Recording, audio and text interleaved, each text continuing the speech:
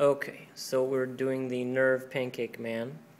We have the spinal cord, which goes all the way down and ends at L2, at which point it becomes the cauda equina, which goes down from there. We have the cervical plexus, which is up here. And then we have the brachial plexus, which is this grouping right here.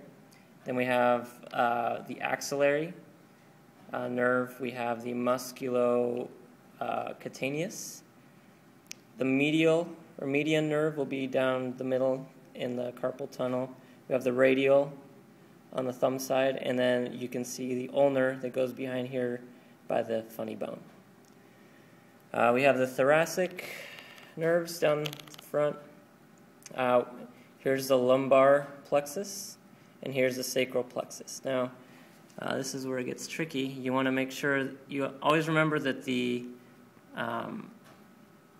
sciatic will go behind the hip. Okay, so this frontal one will actually be the femoral. So the femoral will go down, it'll be the saphenous nerve, and the femoral up here. And then behind, you'll see this big one will actually be the sciatic, which will split off into the sural, which will be the calf, the tibial, and then the fibular. And that's about it.